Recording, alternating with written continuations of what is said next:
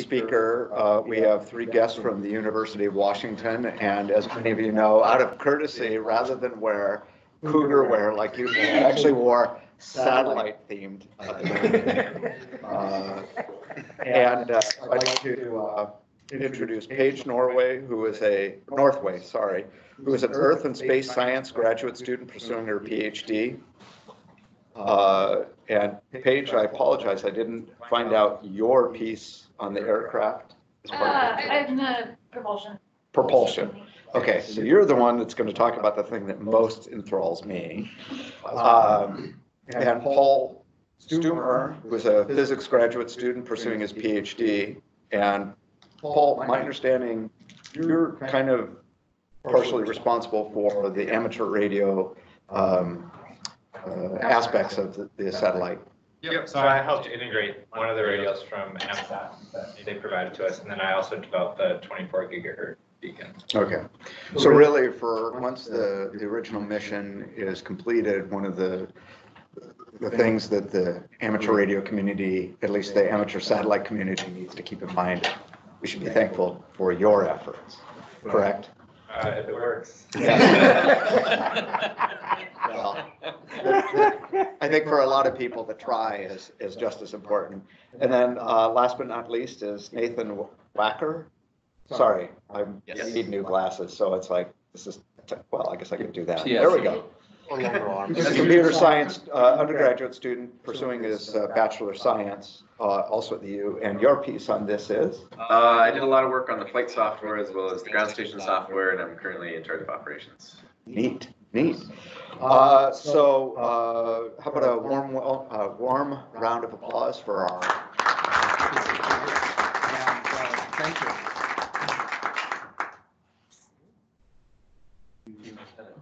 Paper with all this written on it. Paper is so old-fashioned. Are we ready? Yes. Thanks for the introduction. Just to put names and faces together one more time, we have a little slide to do that, and then if it is desired, we can potentially send this presentation out later. If people want to have a copy of it. Yeah, we'd love that. You will have that. Yeah, so CubeSats, I am not super familiar with your group. So is everyone familiar with the idea of what a CubeSat is? More or less how they came about? So we're going to throw a lot of CubeSat terminology around later. So this would be considered a 1U CubeSat. So it's approximately 10 centimeters by 10 centimeters by 10 centimeters, which is where you get the cube name. And so the CubeSat, even when you get into more of a 3U configuration, so you have approximately 3 of these stacked together, and it is no longer a cube, we still call it a CubeSat. And so that's where that terminology comes from. And the CubeSat, the idea is that it's a standard. So universities, groups can build things to a particular standard, and a single type of launcher can then deploy them, and that brings down the cost of doing these launches quite a bit. And you can see in the graph, since 2000 is when they really started launching CubeSats, and there's just been a lot of growth. And this only goes up to 2017, but 2018, I think, saw the most CubeSats launched. And then 2019 was a little bit of a slump, but they predict something on the order of a couple hundred once you include both university and private companies. Excuse me.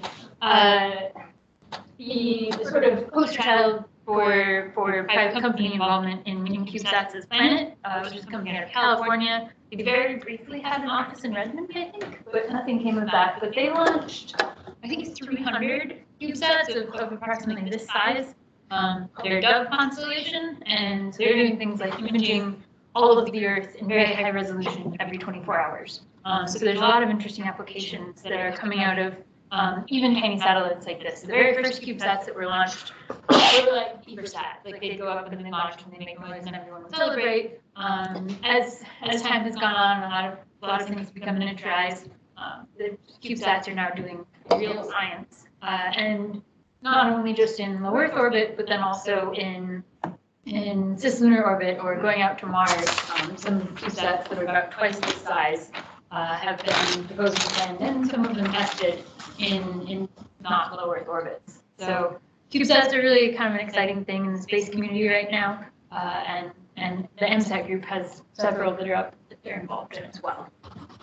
I think that kind of covers what I was going to talk about there. So I can pass this around if anyone wants to see. This is just a 3D printed version of a 1U CubeSat. You guys can pass this around too. This is an actual sized model of HuskySat. Solar panels on the actual HuskySat don't deploy, but the actual HuskySat looks more like this. But these ones you can see kind of inside our board stack, and I'll talk more about that later. So the CubeSat team at University of Washington began as an offshoot of Professor Robert Wingley's Advanced Propulsion Laboratory. That's where Paul and I got started working on CubeSats. The propulsion system has been something we've been working on in the lab for quite a while, and the idea was we wanted to get it tested in space. Paul and I actually started looking into the technology that eventually became the 24 gigahertz radio and basically the format for the propulsion system by looking at trying to do something called the NASA Lunar CubeQuest Challenge, which is that idea of sending a 6U CubeSat into orbit around the moon and communicating back. And I'll touch on that again in a minute. But we didn't actually end up doing that, but instead we managed to get funding through NASA USIP program, NASA Undergraduate Student Instrument Program. And so that funneled us into the CubeSat Launch Initiative, which is where we were able to get launched with.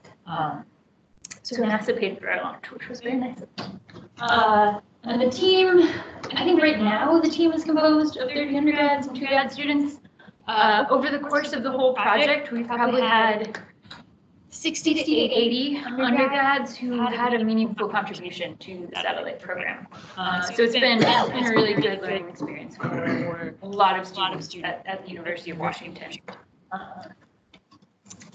And then, just for fun, I ended up putting together a timeline. We actually proposed the project through the NASA USIP program 4 years before the launch. And so that proposal happened, we got accepted following spring, and then they didn't actually have a kickoff meeting until almost a year later because we were working with NASA.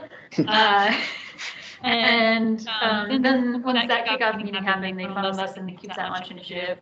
We went through several review sessions and actually changed it from what you see there to one without deployable solar panels, and changed several things that we can talk about later. We delivered it, and I'll talk about this in August of this year. We took it down to Houston and put it in a box. It got launched into space in November 2nd, and then finally deployed on, that's wrong. January. Not January 20. January 31st of 2020. And just for a little kind of a fun thing, I thought our original proposal for that lunar CubeSat that was going to go to the moon and communicate back, we had budgeted ourselves, less than 3 years to deliver a very cool CubeSat. And so you can see kind of how our timelines and our project scope changed throughout that. But we were very optimistic throughout the whole thing. And so this is just sort of how the satellite got into space. We put it in a metal box, which we put in a Pelican case, which I then checked or carried on to an airplane. That was very exciting. I was really worried about going through security, and I had all these papers, and I was ready, and I had an ESD bracelet in case I could take out. Turns out there is no one in the airport at 6 on a Saturday, so trying to get someone to acknowledge that I have a weird thing that I'm taking, oh, talk to the next person, So I go to the X-ray machine, and I gently set it on, and there's 4 guys standing around because there's no one going through security. And I look at me, it's like, okay, I have a satellite. If you need me to, I can take it out of this box, but I can't take it out of the other box. What do we need to do? They're like, oh. Cool, just right through. Go over to actually go through the X-ray machine. So if we wanted to smuggle 100 pounds of cocaine through, that's Well, there's essentially not told always- us exactly how to do it. Eyes on that X-ray machine. A cube. But that was the fastest I've ever been through security. And then so we installed the satellite in here, down in Houston. Then, and that was with called NanoRack. And then NanoRack shipped the box up to Virginia. And that big white box, the kit on the box. So that box is where we rode to space. We were in there. At the launch, and so this is the Cygnus capsule. At launch, we were in the VIP section. We were closer than anyone else, which still means that you're like 2.5 miles away. And so you can kind of see right there. There's This is Canaveral? no, we were at Nessa Welps. Okay. Virginia.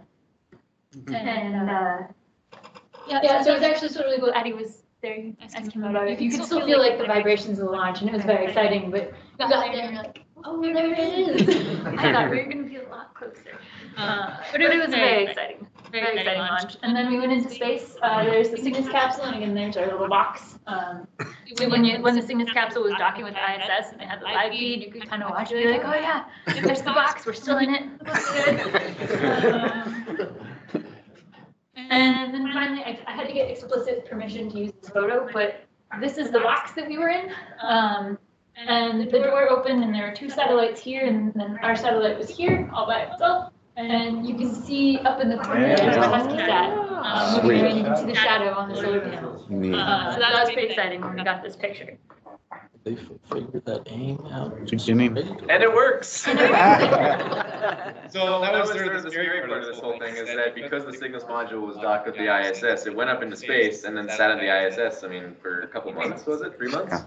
And so it wasn't until the end of January, so maybe like 2 weeks ago, that we finally got this thing deployed and got first contact with it. So everybody says, oh, was the launch exciting? And I'm here the whole time just crossing my fingers waiting for this thing to actually turn on and not just be a space brick. Very fancy space brick, mind you. And so on the 1st of February, we were able to make contact with it, and everybody was really excited. We got a lot of alumni back in the lab. So here's the photo. And we were finally able to hear it and confirm that all of our engineering, in fact, paid off. And one of the coolest parts for me, because you could hear it and you could see it, but the first cool thing to tell that it was really working is here's some data from a whole bunch of orbits of this satellite. And it's not necessarily important what these data are, but you can see the cyclic nature of this. You can see the battery charge, and the battery gets drained in the eclipse, it gets charged in the sun and drained again. And so we can see that this thing is healthy and that everything is maintaining itself across the orbits. And you can see, because they're slightly tumbling, that in eclipse nothing's being generated, but the panel power is all vary. And here we know we've built a healthy satellite, and we can continue with the mission. So speaking of which, we made first contact, and we just had a very small beacon on there, and the first step was we enabled continuous transmission mode. So if you're following the modes, that's sort of what we were doing today, and the mode that we commanded into, and when you see that little beacon is what we started out with, and then we commanded into the health mode and get continuous data. And then after that, we commissioned the power system to make sure everything checked out. And I should mention, by the way, the fact that we're able to get such fantastic data was not just through our station. Because of our partnership with AMSAT, which I think Paul will talk a bit more about later, we were able to leverage data from all the other AMSAT stations that are uploading to a common server. And so in that way, we're actually able to have, through the amateur community, a whole network of ground stations at our disposal versus ours. So, I mean, if we would have just seen a very faint signal, we might not have known anything, but through that, we're able to really paint a very good picture of the health of our spacecraft. Anyway, so we commissioned the power system, and we confirmed that everything was good. We saw the battery was charging. We saw that we were getting a nominal 6 watts. And the next step, the next low-risk mission objective was to commission the camera. So that's something that Audie worked on. We'll chat about a bit more later. So we still have a lot more going on in the mission. We have next to commission and verify our attitude control system. So using the Earth's magnetic field to detumble us. Right now, we're just very slowly spinning. You can see that in the panel power graphs. And then we also have some more sensors on there that we have not turned on yet. As well as we have an auxiliary flight controller using some advanced, more advanced control systems. We have the 204 gigahertz transponder, which I'm sure you're very excited about. That's Paul's radio. And we have to fire the thruster, last of all, is Paige's propulsion unit. How do you use the Earth's magnetic field to slow the spin down? So I can talk more about this when we talk about the controller, but the idea is that in low Earth orbit, you're low enough to actually measure and feel the effects of the magnetic field. So what you do is you use what's called magnetorquers. So it's just like electromagnets, basically. And as you excite the electromagnets, you get a force, you get the cross product of the force of the Earth's magnetic field, and so therefore you're able to exert a torque on the satellite. And Like pulse them on, or are they on all the time? it depends on your control modes. We actually have, for safety, we have like a sort of permanent magnet simulation built in. So I know a lot of CubeSats do passive ADCS and they just have a magnet in there, but ours actually uses just a sort of basic control algorithm to sort of minimize the velocity relative to the Earth's magnetic field. So it is just like sort of a pulsed thing, but it's a very controlled pulse. Right, okay.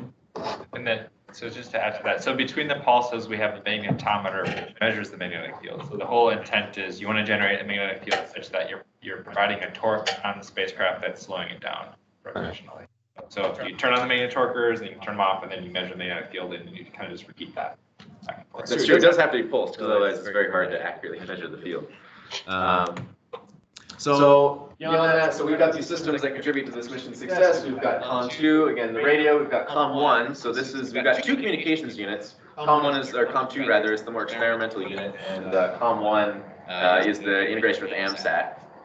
We also have the ADCS system, kind of what we talked about, but with the addition of some additional sensors and the second flight computer, and the camera, which is an outreach payload with Raisbeck and Audi, as well as the power systems. That's the graphs that I was showing you earlier of the solar panel, power generation, power storage, power distribution, and then the propulsion unit finally on the bottom. And here is a more exploded view. So this is sort of the cool render of this with just a bit more detail. So the things that you can see here now are the patch antenna for the COM2 sitting on top. So I don't believe that's in that model, but it's here. We also have the ISIS dipole UHF VHF antenna. So I believe it stood for industrial system, something in solutions in space. Named quite a while ago, obviously. And so those are the antennas we're using. So UHF down, VHF up.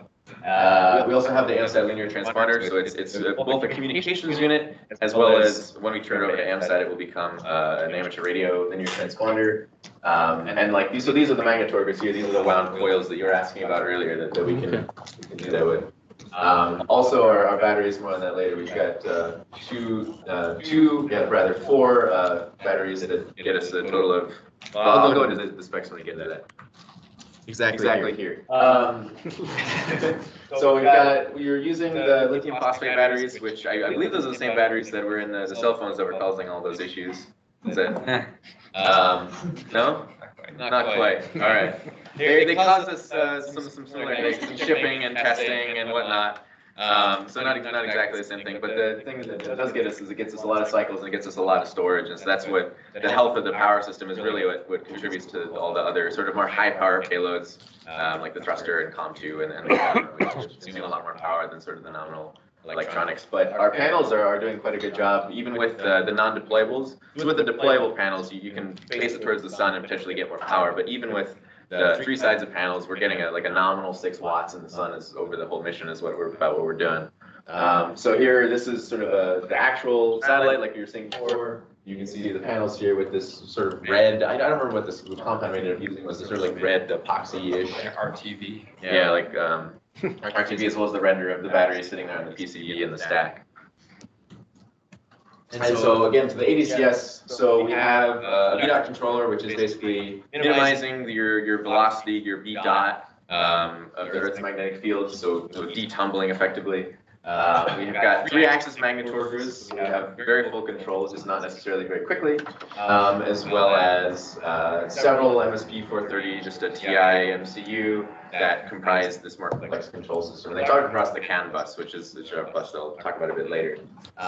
So we do have, like I said, the VDOT controller, and as I mentioned before, we can just basically simulate a permanent magnet ADCS system, so attitude determination and control system, as what most systems would use. It's just a passive to align you with the field. So in the case of the controller fails or something shorts, we can just revert to that mode.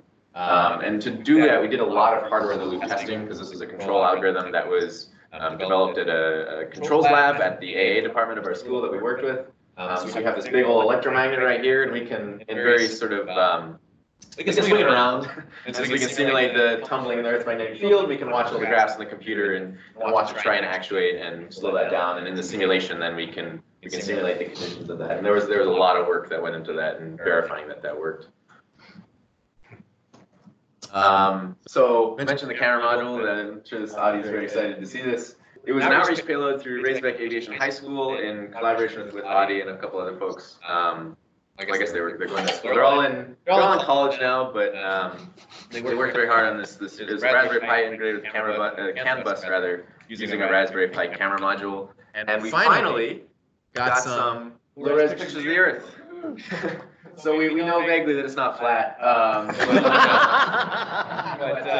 not much else beyond that. Although I must say it does feel very cool to have built something that's gone up into space and taken such pictures. And thank you, Adia, for rendering these out of the data there.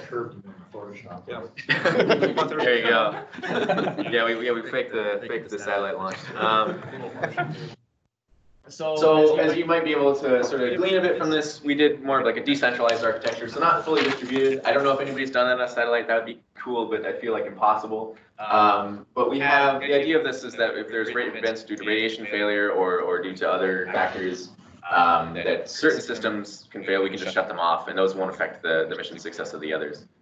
So we have a total of 9 TI MSP 430 microcontrollers. 2 Raspberry Pis, so one of those is running the camera and one of those is running Pulse radio. And we have 12 total nodes because the other node on that bus is the AMSAT COM1 unit. So over that communications bus, it's really resilient to radiation and disturbance. A lot of industry is using this, but I believe we're the first university to do so. So something more like I2C, we're able to use the CAN bus. We still have those on the satellite, but we're able to use the CAN bus as a fallback to potentially reset those in a very safe, very resilient way. And so yeah, like it's here, for instance, like we're talking about the magnetorquers, we're tumbling at a very good rate. So if something shorts in the controller, we're able to shut that off and potentially still achieve success on other things. I don't think that will happen, but that's part of the architecture here. If that central node fails, all those other nodes around it are on their own. Yeah, it's not a perfect system. So there are definitely single point failures. The idea is that you don't have as many single point failures, ideally. So we have like one sort of the power distribution board or the comms unit might be this sort of central node. So we have to build those systems very robustly, but then we can sort of take liberties or make it a bit easier, especially since this is like an undergrad development project. This also helps a lot with the element of getting students involved, because if you have one very central system, like one flight computer that takes all the sensors and does all the actions, it's a lot harder to develop that hardware and software-wise. So now you can get even more undergrads on the team and develop cooler software. I mean, like with the outreach payload, is you can get more people involved, and that's just better for everybody with the experience. But yeah, like you said, there's a lot of software precautions and hardware precautions, I know, that on those central nodes, but there's fundamentally nothing you can really do about that. Maybe there's cool research out there, but nothing I've heard. So because it's rather modular, there's something that we can do that's really cool. So we start out with the sort of breakout boards of the components. Like here, this is one for our MCU plus CAN layout that's on all of the chips, or almost all the chips, except for the Raspberry Pis. But you have all these very modular boards that stack up on these rails as part of the final satellite, and you can kind of see that in this model. If you look through, they're just unpopulated boards. But we're able to actually take them apart and lay them out very flat in the engineering stages. So we have what's called the flat sat, and so those are just a whole bunch of boards chained together, electrically connected, just as you would in the full satellite. But if something goes wrong, that allows us to probe in there, like a UART probe or actually multimeter probe, as well as like swing the magnet over and do the hardware in the loop things. And actually, for the engineering models, we were able to spoof the sensor inputs, and so that really allows us to do a lot better testing there. And then eventually we move to the tower sat configuration, so more of a flight configuration. So we lose a bit of debug, but we're able to exercise our ground station, we're able to exercise operations that way. And finally, we do the final flight assembly with all the actual flight boards, seal it up, and then at that stage we're able to do just the final checkout and deliver it. Oh, this is a black stand, but. So we did lose a few things along the way. As you can kind of see, we have a few things, if you don't mind. So notably the deployable solar panels here, as well as the COM2 reflect array. So these are two deployables that didn't make it into the final version.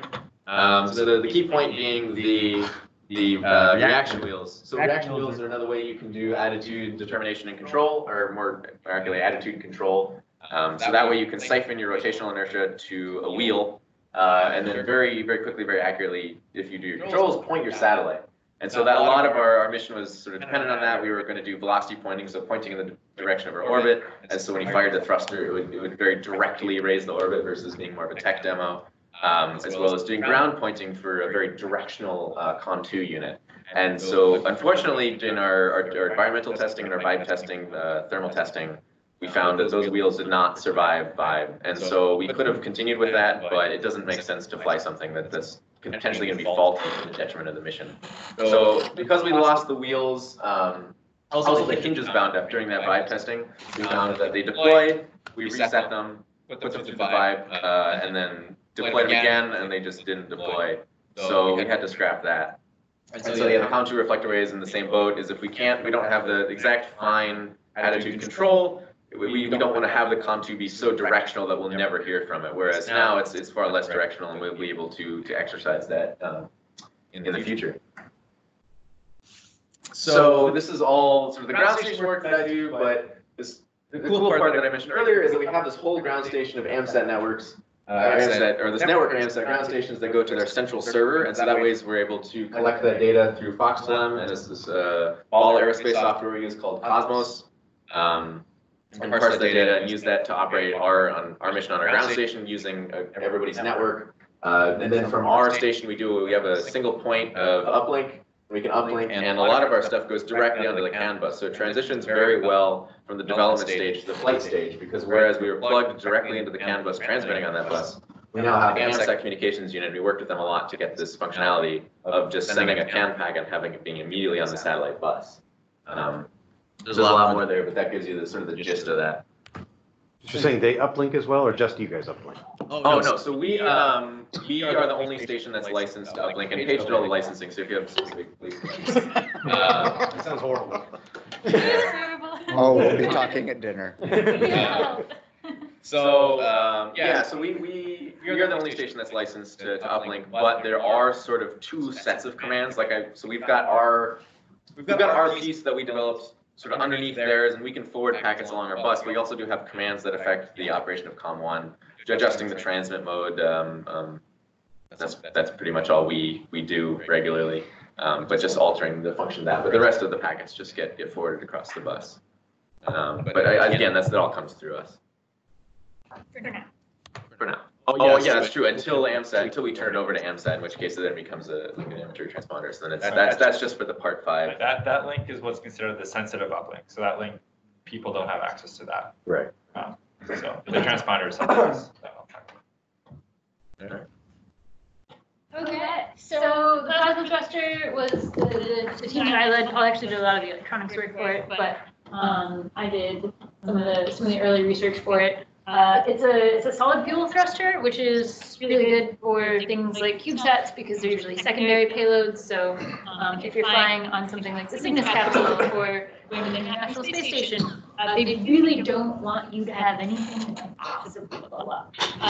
So commercial vessels are just right out. It's changing. Batteries, we have to test the heck out of those batteries too. So yeah, it's a simple and robust design, and it's actually been used on larger satellites going back as far as the 1960s for attitude control.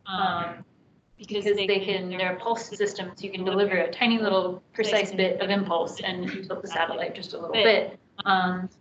But because they're simple and solid fuel and robust, we thought it would be a good plan for being a propulsive CubeSat in space, and there's a lot of paperwork behind that.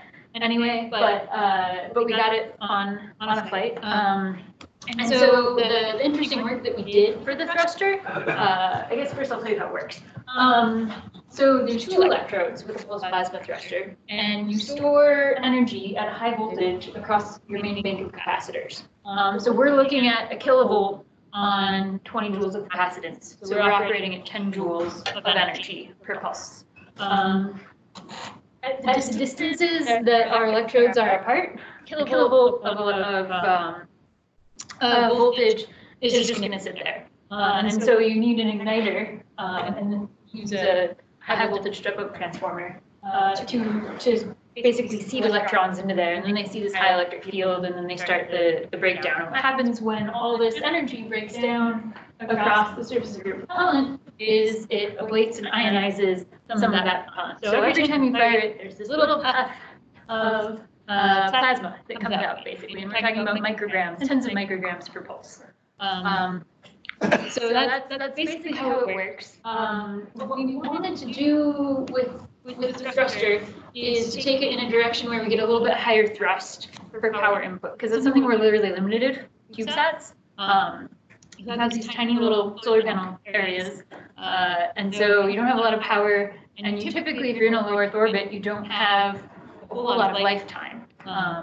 And so we wanted to increase the thrust output for power input, which is not usually what you're looking for in an electric propulsion system. Sort of the gold standard for previous things is your ISP is basically how fast your fuel is coming out. Because if your fuel is being exhausted faster, then you need less of it to accelerate to a certain speed. And so we took it in a different direction with our research, and that resulted in us going with, instead of Teflon, which is the fuel that's been used in the past, we ended up using solid sulfur fuel. And so we actually make molds of sulfur pucks, that we put in the thruster, and that actually gave us about a 2x increase in specific thrust over the Teflon. So that was kind of a big win for us. And then we also ended up using, you can kind of see this, we call them daisy. It's a serrated geometry, which allowed us to have a bigger surface area and still break down the same voltages. We did have, on the next slide, I have a model of it, but we did get it down to a 6U plus form factor. So this is 5 plus. This is about 5 centimeters, so it's half of one of those plus this is the technical term, is a tuna-can extension. And so that's where the fuel is, and that's where the nozzle is. I don't know how that got to be the technical term, but So all of the fuel is in that extension? it is. So here's just what it looks like. This is what it looks like all put together. This is our fuel puck. I think we have like 50 grams of sulfur, a little bit more than that. That all gets stored, right in that. And that's another great thing about solid propellant. You have a high storage. About how many pulses can it in that fuel? So no less than half a minute. Okay. So you have some pretty good life and pretty good control. Yeah. So the original design, when we still had very big aspirations, was that we were going to raise the orbit with a maybe 50 meter per second LTV. And so that when we were still going to be able to point accurately for long periods of time, we were going to pulse it with high frequency, for like a third of the orbit for, once every other second. And that raises it from what orbit altitude to what orbit altitude? Not a whole lot. So it depends on what altitude you start at. I'm sorry? It depends on what altitude you start at. And where at altitude are we talking about? So we knew, we didn't actually know where we were going to get dropped off for a very long time. We ended up getting dropped off at 465 kilometers. So don't quote me on this because I don't know, but maybe it's in a couple of the proposals. But yeah, a couple of kilometers. Tens of kilometers, I think. Yeah. So this amount of delta V that this was designed for, it prolongs your mission more than anything. So normally, if you don't do anything, you're gonna come. You don't decay, right? Yeah. So you're getting from about 450 kilometers up to maybe 480 or something like that. A few low tens of. Or Or you keep it at 450 kilometers. like for 10 years. Yeah. The The satellite's probably going to come down in 3 years.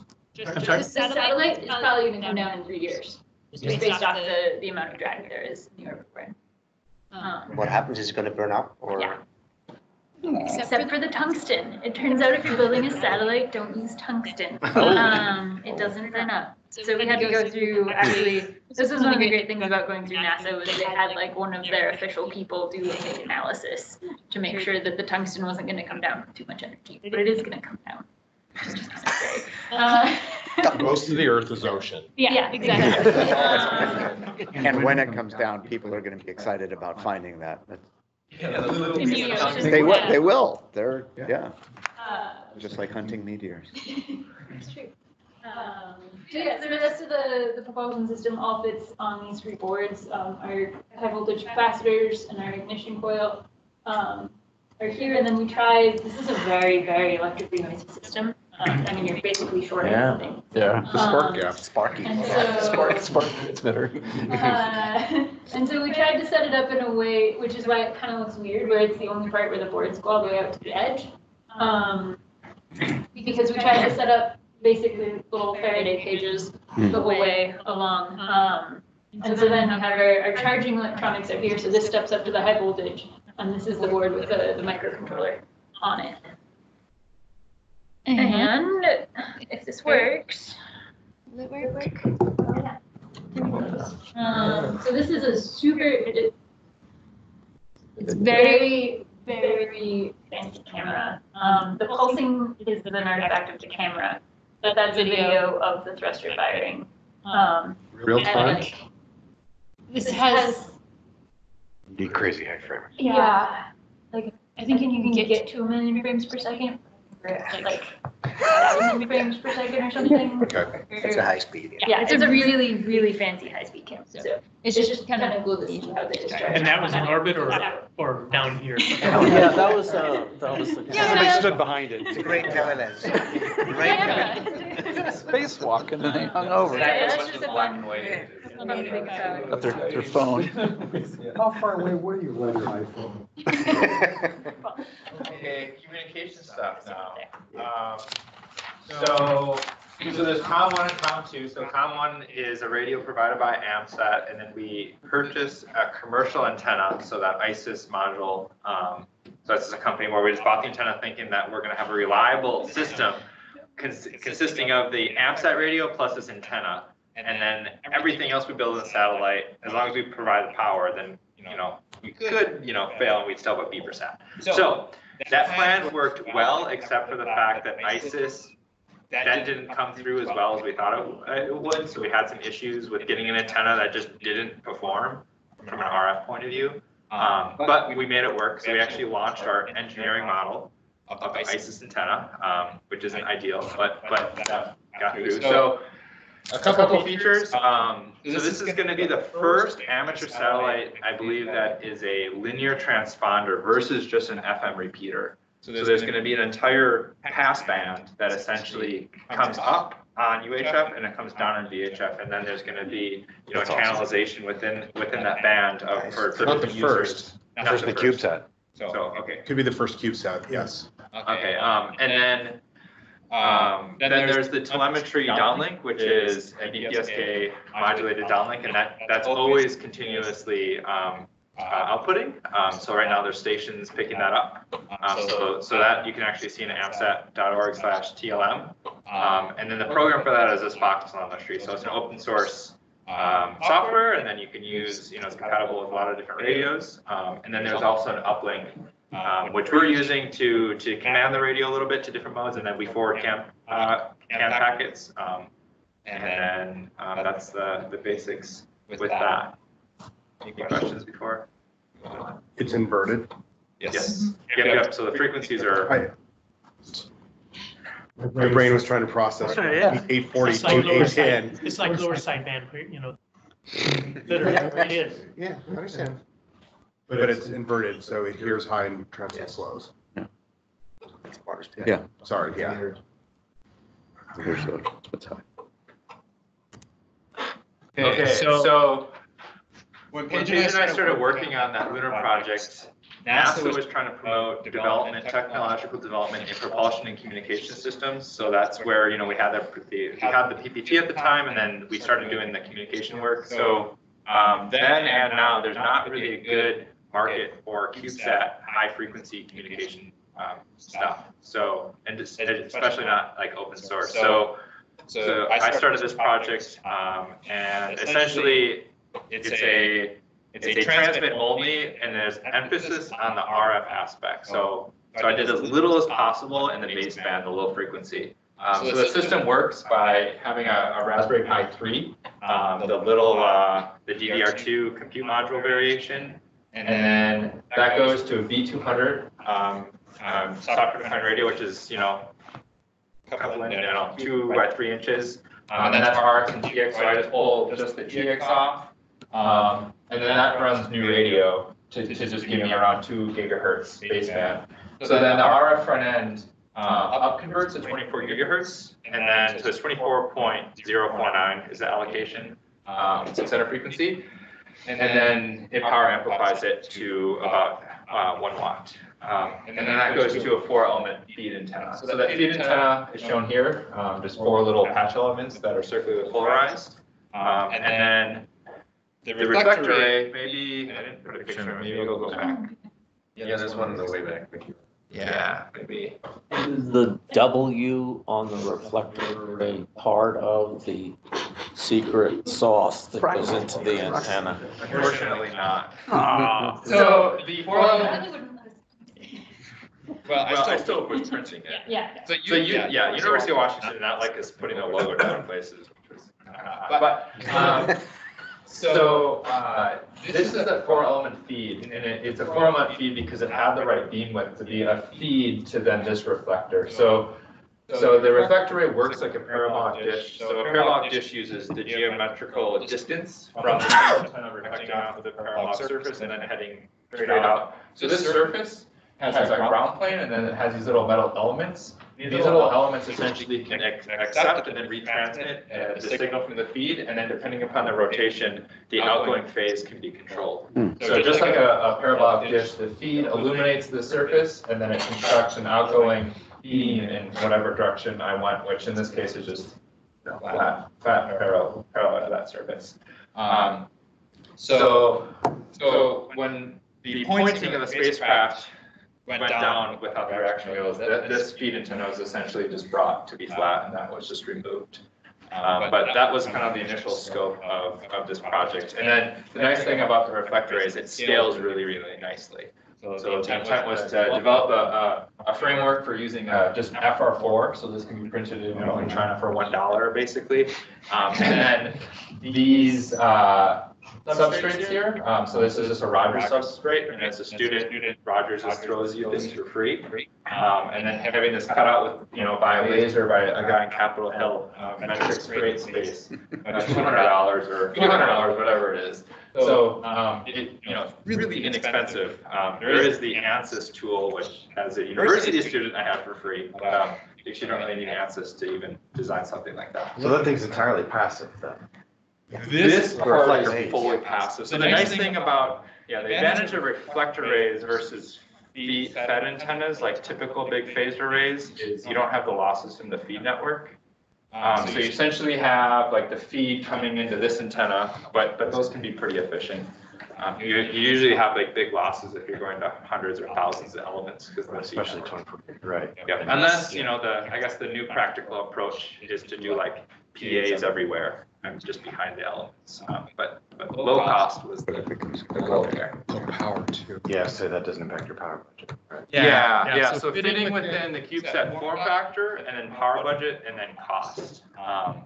So those are kind of like the top level mission goals, and then kind of having a system that could actually adapt in frequency. So all like the RF chain can go all the way into the NASA what they call K band. So it's like the 25.5 to 27 gigahertz for the near space for NASA science missions. The little dots you had on there with the slots in them look like?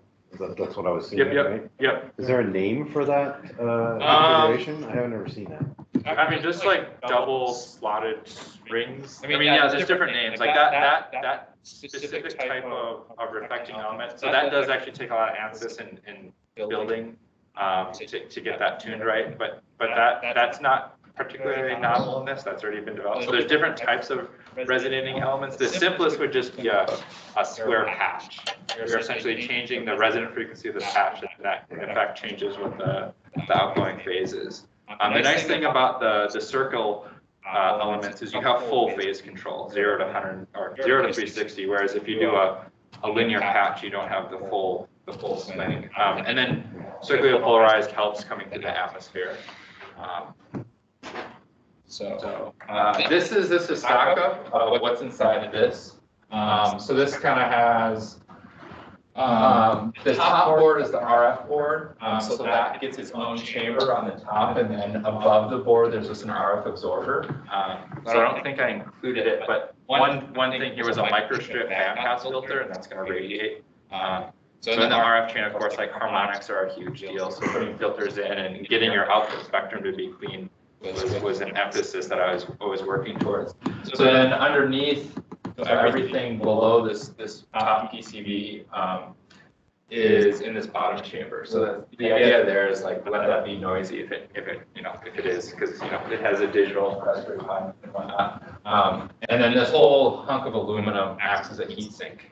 So the unit cannot stay turned on indefinitely. It will overheat. So there's a timer, and the power budget doesn't support it. So it operates for some amount of time. The components within that RF front end, generating everything before that PA is like a few watts. So it's quite difficult.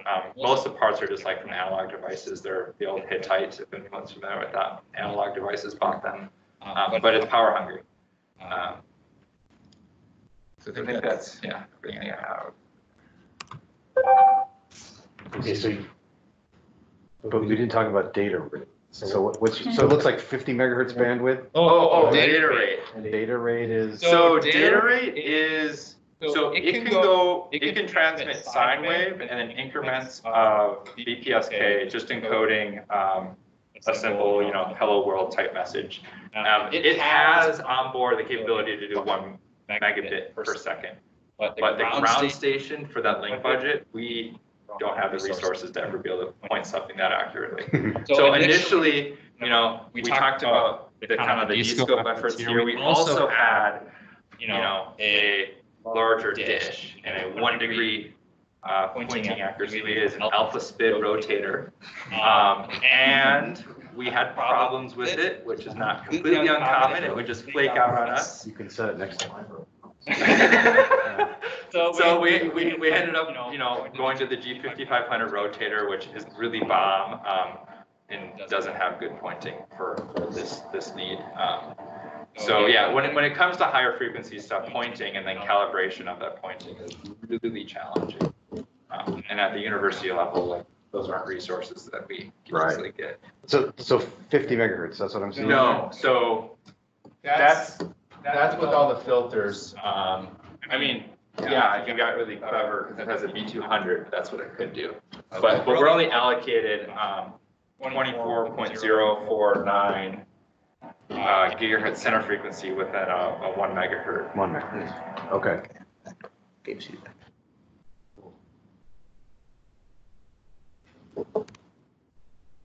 So just sort of in summary, here's a couple things that we think are pretty cool about this satellite. Number one, we've got the COM1 module built by AMSAT. That's the first AMSAT integration for university partnership. As far as we're aware, we're also the first university level CubeSat to fly CAN bus, which is, like I said, is pretty common in industry, and it's just a bit more resilient way to do it. We're the first satellite built by university students in Washington State. I mean, that's what people like to report on, I guess. I don't know. But also, almost everything except for the commanding software is open source. So all the flight software code that I worked on, all of the controls code that does the ADCS is open source in another repo. All of the PCB designs, whether it's Pulse Radio or others, just not the AMSAT side of things, are are all on that repo as well. All of the ground station software, using like extending the Ball Aerospace's Cosmos, all that config is also open source. And you can find it here at our team at UW CubeSat. So people seem to be very interested in Pulse Radio, and you can find some more stuff up there. So we don't just do satellites. So this was just, we wanted to focus on this mission because we think it's very cool and interesting, but we wanted just to highlight the fact that we have a lot of very talented undergrads, and we have a lot of other work that we do. So we do like high altitude balloons for testing on the PPT, but otherwise testing our software equipment and some ADCS sensors and things, but also just to get people good experience when we have, you know, like legal times on this, where all the work is just, okay, sit down and fill out the paperwork. Now we have all these talented undergrads, we can keep them going on things. We're also doing a suborbital payload with Blue Origin. So Blue Origin is contracting with NanoRacks to do. So like Paige mentioned, the structure of the CubeSat is very it's very highly specified. So there's all these sort of intermediary companies that are hosting CubeSat launches, even for non-satellite. So this is just a pure suborbital launch to test their new Shepard rocket. But because of that, they're flying a 2U form factor payload. It's not going to go into space, but you're able to get power and run experiments and things. And so we actually have a lot of folks in the lab that had to miss a meeting for to come here that are working on doing electroplating in microgravity, which is actually a very not very well understood field. So it's really cool to break even more ground there. As well as for HuskySat2, well, we just got one up, but we've had a bit of time to think, and we're currently in the design and proposal stage for that. So we're currently just fleshing out our proposal ideas, getting out there, getting funding, but also like looking for members and sponsorships to get that project going. Because currently the biggest hurdle, I think, is getting a launch. Because as for a satellite, that even at a CubeSat university level, that's something that requires grants. I mean, it's not something you can. I believe somebody suggested putting together a bake sale, but I don't think that'll work. So that's what we're doing now, and just keeping those undergrads involved. And what that results in is we have our alumni working at. I just picked like the top third of our roster to put on here. But you know, coming out of this, we have folks working at even Microsoft. I saw it. I picked that from somewhere else in the roster. I wanted to throw that up there. But just coming out of the lab with all this great experience, PhD level undergrads, just doing this hands-on, and I mean. The focus was on the science, but also the focus was on being an outreach and undergrad like an engineering and research opportunity. I think for that, I think we've succeeded. So, do you have any questions? Yes. A couple of them. First one has to do with cryptography. Do you encrypt the command and control information that goes over the radio waves? And then the second one has to do with solar phenomena. So pick whichever one you want to talk about first.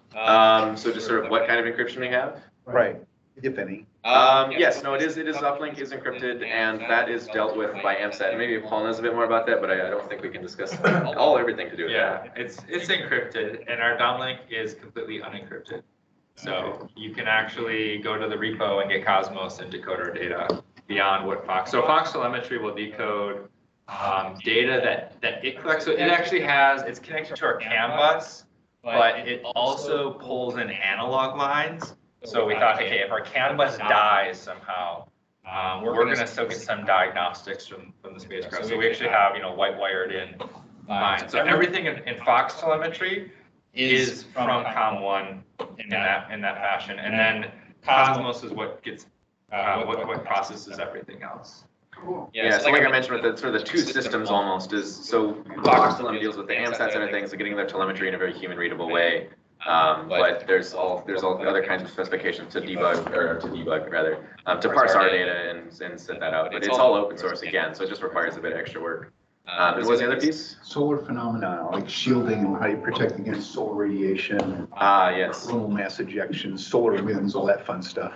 So yeah, we've had we're aware of that. But the deal is with a lot of our controllers, we're very cognizant of what we put in, like NVRAM basically. So we know everything. If random bits get flipped, at least on our side of things, we have very fine control over what we can reset, what states we can recover from, and being very controlled about that. I mean, fundamentally, we're not really flying anything that's rad hard. So there's only so much we can do, but although we have taken some software precautions for that. So we are using the FRAM variant of the MSP430. So FRAM is naturally radiation resistant. And then additionally, we have, so the the lowest level brain, the distribution MSP 430, essentially it will shut anyone off that pulls too much current, and then it itself has a little overcurrent protection. So we're protecting against latching of individual subsystems as well. So maybe we can't get the catch the latch such that we save that item, but the idea is if something latches, it doesn't take down the whole vehicle. And even if there's an issue with the CAN bus, that's sort of the distribution board's job to deal with that, and it'll detect that something's up and do our best to rectify it. I mean, fundamentally, if we have enough of that, there's nothing we can do, but I mean, we've certainly taken some precautions in that regard. Cool. Yeah, I'm impressed you can do it with. Pretty friendly orbit. Oh. You know, it's not like solar wind really affecting us. Mostly, we've seen 2 resets over the whatever anomaly. On space. Yes, we have seen resets. 3 resets. So there's resets on, so there's COM1 resets, but there's also resets on our side. Do you know how many? And I've not run them. At least not like many. 6. So. Yeah, certainly. Because everything stayed operational during that period, so I was especially concerned. Okay. What are the temperature considerations? I mean, I'm assuming that, maybe I'm correct, when you get these pi that you put up there, is that on a circuit board that's just manufactured like any other circuit board? I mean, does it withstand the temperature, the low temperatures? And secondly, you said parts overheat over there. Is that, I mean, I assume that the environment is 4 degrees Kelvin, is that correct? No. Okay. It's actually really cozy. Okay. It's so cozy that our batteries stay between like 20 degrees C, and the highest we've seen is 38. Wow. But that's super, so usually you think about these huge swings. So our COM1 module gets up higher, so it might be in like the high 50s and then like 40 C swing. So we're getting like 20 degrees Celsius swings. Now from a design point of view, we did have to worry about if a PCB burned a lot of heat, how are we going to dump that heat to the outside? Because that's ultimately where you're going to radiate it from. So we have thermal conductors or standoffs. So we did at one point actually put down temperature probes in a vacuum chamber to actually measure that thermal resistance. And then we use any bore that's high power has a 2-ounce copper core. For increased thermal conductivity away. And then beyond that, we actually didn't need to do much. So then the COM2 has the highest power dissipating chip, and then it's just essentially being transferred right into this hunk of aluminum. Right outside, it's like 4 degrees Kelvin, right? I mean. Well, it's not quite 4 degrees, because if you're in deep space and there's no sun, but part of the sky is 4 degrees, but then part of it is this, you have the reflection from the sun from the earth coming up. So that's why I say it's cozy. Being close enough to Earth when you're in orbit is really cozy. If you get out to geostationary orbit where you're farther away, then it starts to get colder. Okay, so that temperature is really just, I mean, if something's up there, it's not like room temperature. Is that what you're telling me? Well, when you said 20, you're Celsius, not Kelvin, right? Yes. Yeah, so it's up there. Yes. I mean, And the sun is shining on it. Yeah. right. And is it on it, shining on it all the time, or when you go behind, you're in that? Yep. So in the eclipse, the temperature will come down, but what we're doing is we're always transmitting power, right? So we have a little heat source. So when we're in the sun, so it actually helps that we're continuously just burning a little bit of heat. That's what I was wondering.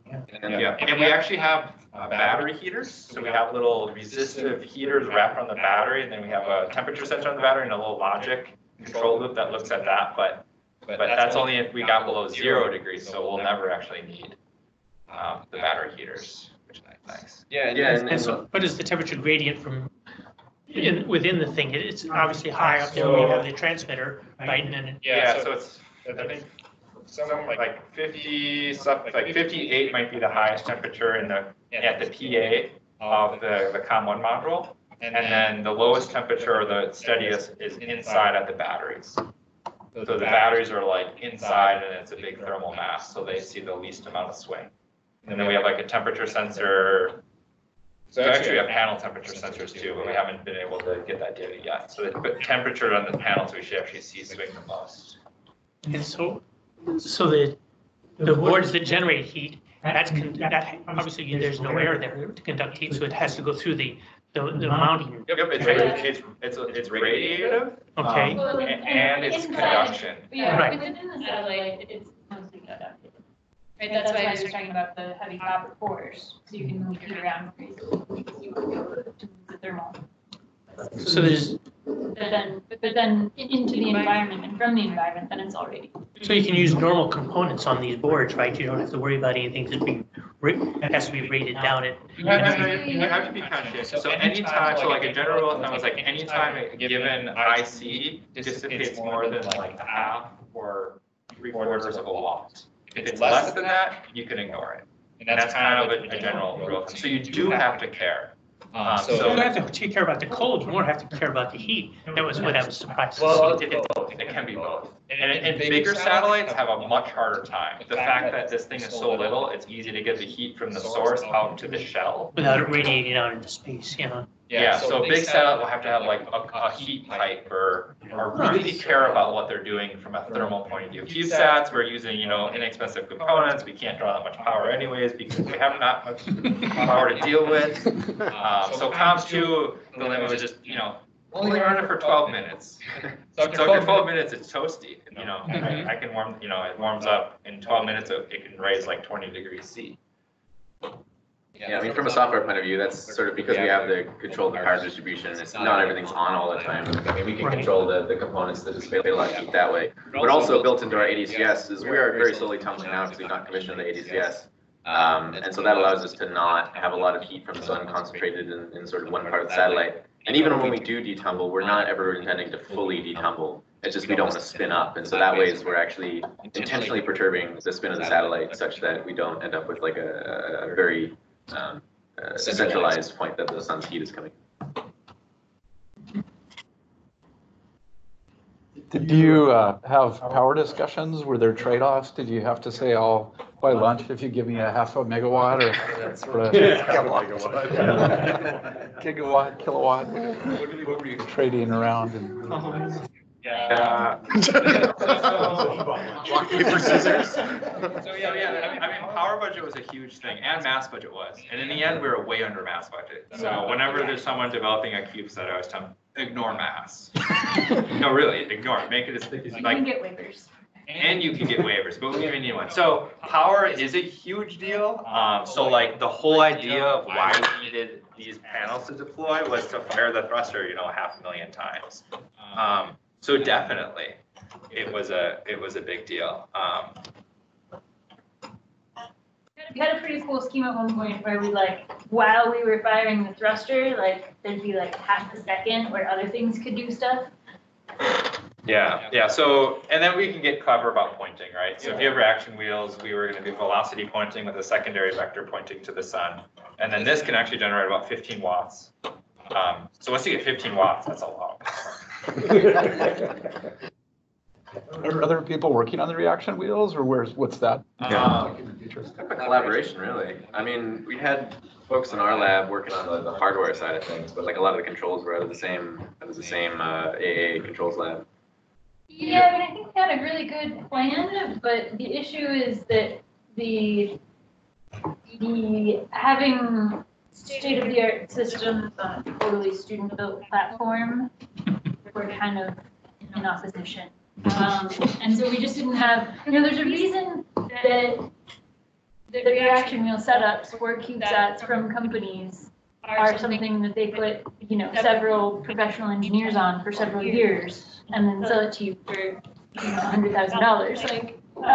It's hard. Turns out it's more difficult than hard.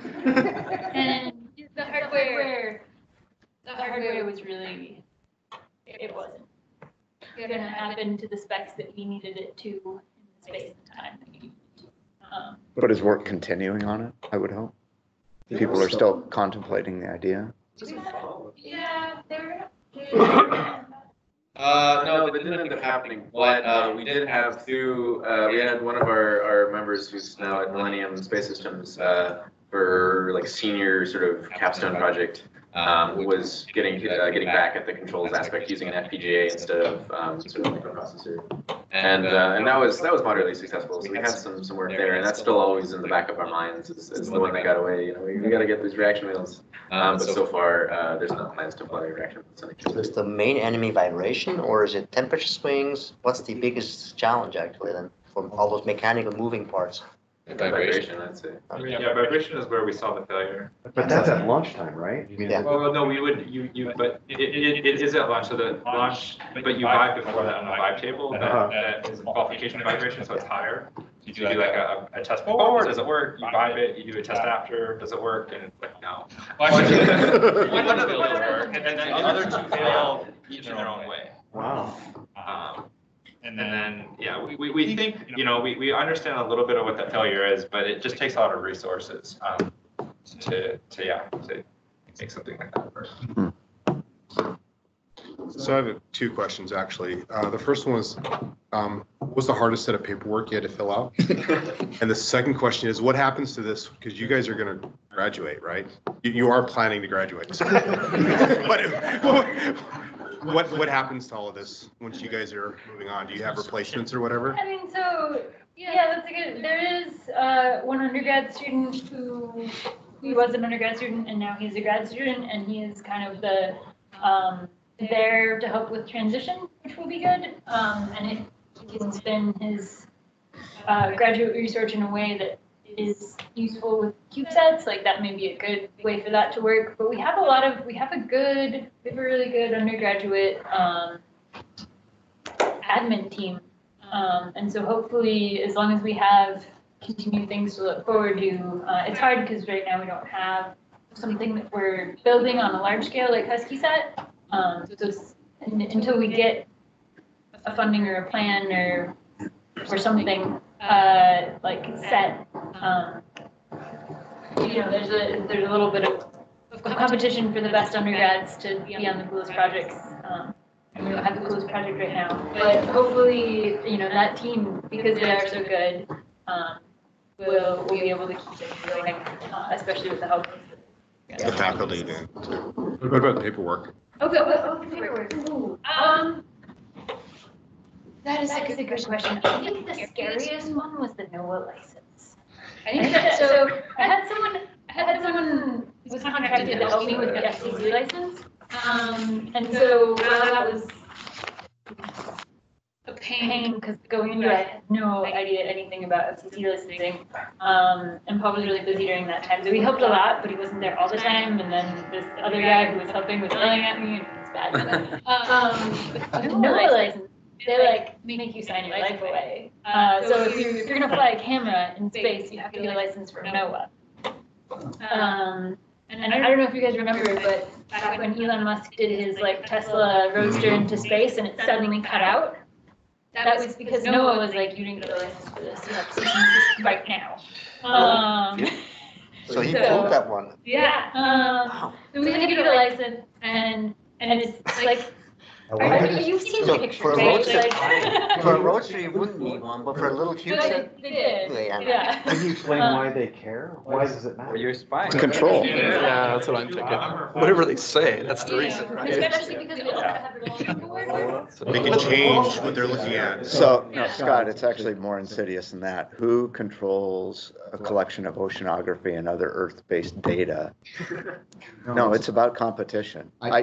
I'm not the most jaded attorney you'll ever. But I believe that I end up on the, I was going to say I end up on the list of the top 10 most jaded. So. Yeah, the propulsion of a device in space seems like a weapon. Yeah. I mean, that seems scary, I get that. The most I had to explain the propulsion system, apart from to the NASA safety team, they were pretty keen on that. But the other people, NOAA, was like the only other place that I really had to defend and explain exactly what No, not and how DoD. the commands went to it, and what the command structure was, and how secure that was, and call it to the camera. yeah. And then again they're like, here are all the penalties if you.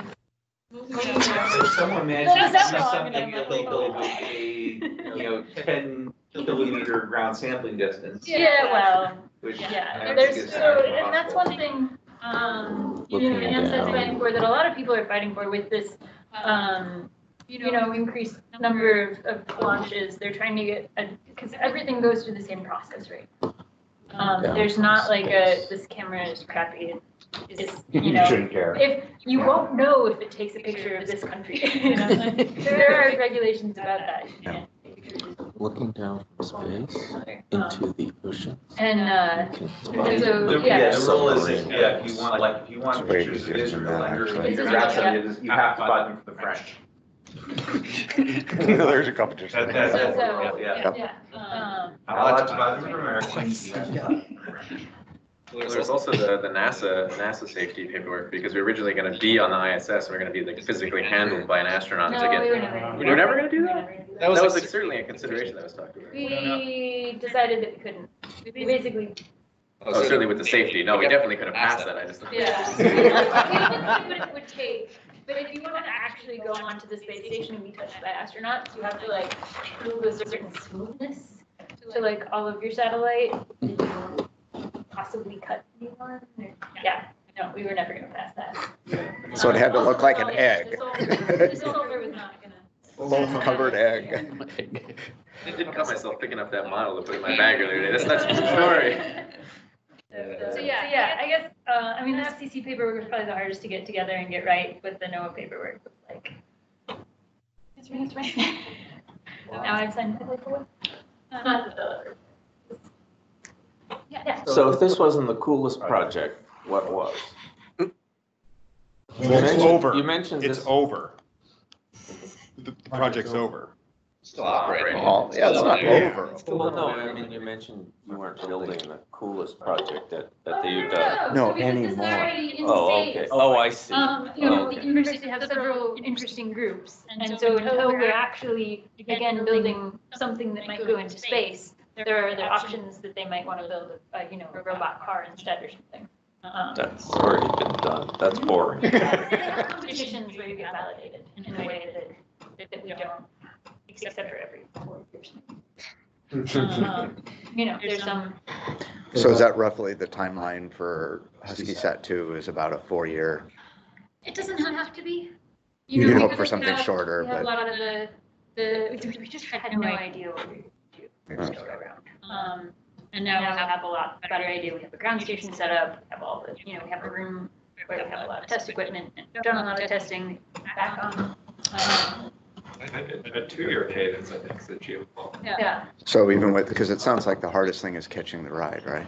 Yeah, but I mean, there's more rides. Okay. And then if Yeah. money was available, rides wouldn't really be an issue. Okay, so really it's the Yeah, money we that's got the. offered It's a like, $70,000 launch for a 3. If we wanted it. Cheap. I mean, the This prices is are not our coming timeline, we down. could, that was university discount. 300. That's not your price, just to be clear. I understand it's cheap. Yeah. Yeah, so as a university, you have access to a bit more type of launch opportunities. So can we put you down for a talk in exactly 2 years? I don't want to sign up, Yeah, I'm not going to be there. That's called delegation. So how many satellites are up there or stuff is up there? I mean, what's the quantity of stuff that's, There's a catalog. is there? It's like 2 million, Do you, 2 is million it spiral parts. bound and do you have it in your office? It's in the cloud I mean, and it's big. Is it hundreds or thousands? Like 1,000. 5,000. More than 7,000. 7,000? More than 7,000. Space junk is about 1,700, I heard. Right. And that's pieces that are big enough to matter, not just little screws. It's a database at NASA that tracks everything. I'm sorry? It's a database of all the objects circling the Earth, I think. So It goes when- up to 2 million objects. When this goes up. Starting with very small. All the came figures, not.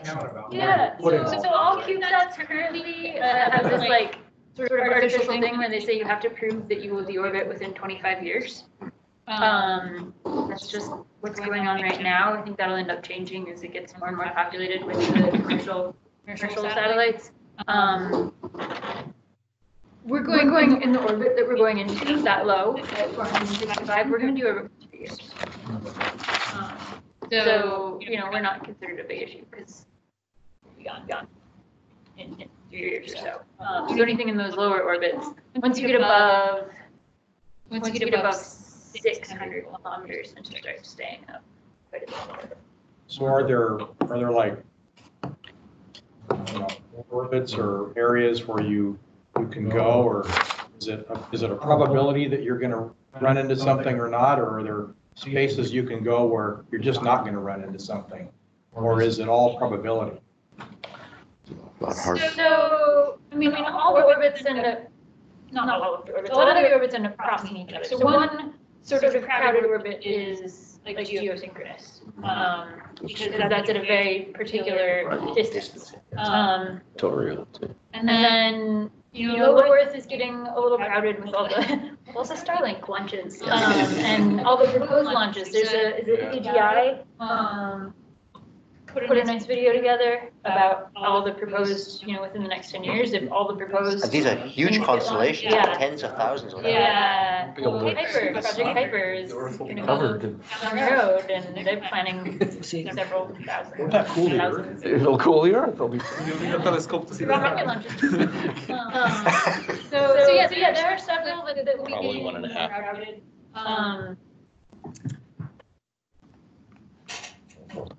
But It's big. It's just once things start, I don't know if it was probably like 5 years ago that it was a thing, but it was, God, I'm like, it's some number project, that was interested in removing space junk type stuff, and they had a nice animation where if, two big enough satellites collide in an orbit that's popular, like that's just gonna chain. That's a problem. So like right now, probabilities are still pretty low, but if that was, two big enough satellites in a popular orbit, that could take out. Which is why it's actually really interesting, and I don't have most up-to-date information, but for the last 10 years, there's been a lot of thought about how to remove space debris, but no one's done anything because of the implications of being able to take a satellite out of orbit. Who owns that satellite? Who gets to decide when you take it down? And what happens if you take down someone else's satellite? So I think we're getting to a point where that's going to be sufficiently necessary where we figure out how to do that. If only if you had a small satellite that was pointable and steerable, you could do that. Laser them all out for us. Question, yeah. All right, one more. When you're ejected from you get up there and then you're ejected out, there are other things that are being ejected out, and do they just kind of slowly drift away from each other, and that's kind of at least that's what you hope, right? Yeah, if you're with another person, like right on top, there's a little spring in between you. So yeah, there's a little bit of velocity difference, and then the differential drag is high enough where like you'll start to separate. So yeah, we were launching a clump, and then now we've spread out. And the fact that you fire this little engine, that doesn't significantly alter that. Is that Well, what we you're haven't saying? fired it yet.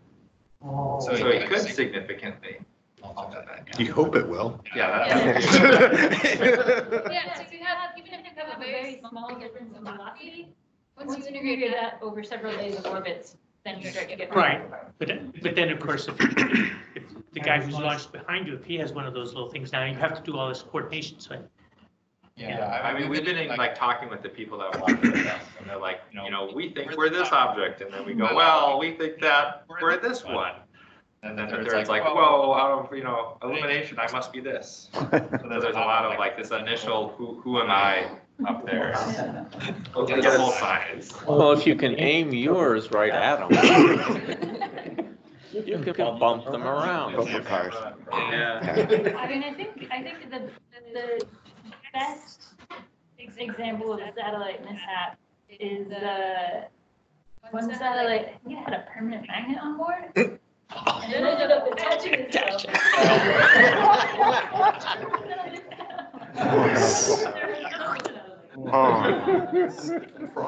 Sticky, yeah. The other satellite had a really good ADCS system, then I guess that's why they call it passive ADCS, yeah. Velcro would have done the same.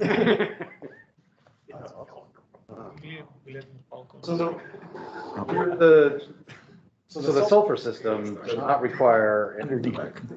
Curious, like how it reacts when you're testing it here. Are you doing this all in a vacuum? Because it obviously it reacts differently So, with I mean, air, so right? with plasma, basically what, plasma is, it's a net neutral thing. And so it's basically just, take gas and you add energy and you separate your electrons and your ions. Once you've separated your electrons from your positive heavy ions, you can influence them with electric and magnetic fields. And that's how you accelerate them. Because you're doing the electromagnetic, or just electric, depending on how your system works. And so if you're in air, those electrons and ions are just going to kind of rattle and they won't be ionized anymore. So you can't actually keep a plasma around for long enough to use it as a propulsion unless you're in a fairly good vacuum. Yeah. So all your testing was done at vacuum. So then does the spacecraft become ionized as a result of the? So it is a net neutral plasma. So that is. Oh, it is. Yeah, that is an issue with other types of thrusters. And so then, because in other types of thrusters, they're just expelling the ions, and so then they have to have an external cathode that then spits out electrons. Right. But yeah, Otherwise. Are you able to update this? You flash it. No, I really wanted to get that in at one point, but especially for I don't even think it would have been possible hardware-wise, but especially for the legal implications that just sort of was well out. But I mean, there's some talk about doing that on the next launch.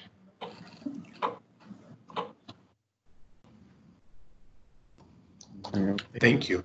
Yes. Thank you. Thank you very much.